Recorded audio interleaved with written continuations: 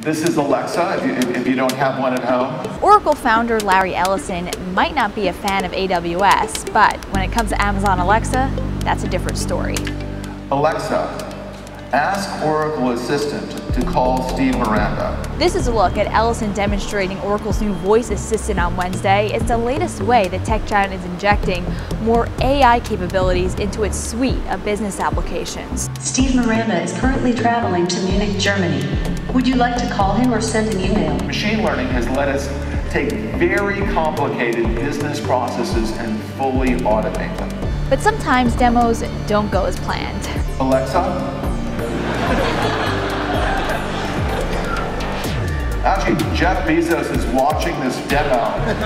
Now, Wednesday marks the third day of Oracle OpenWorld here in San Francisco, and if there's one word to summarize the company these days, execs say it's this. I mean, when I think of one word, I think of modern.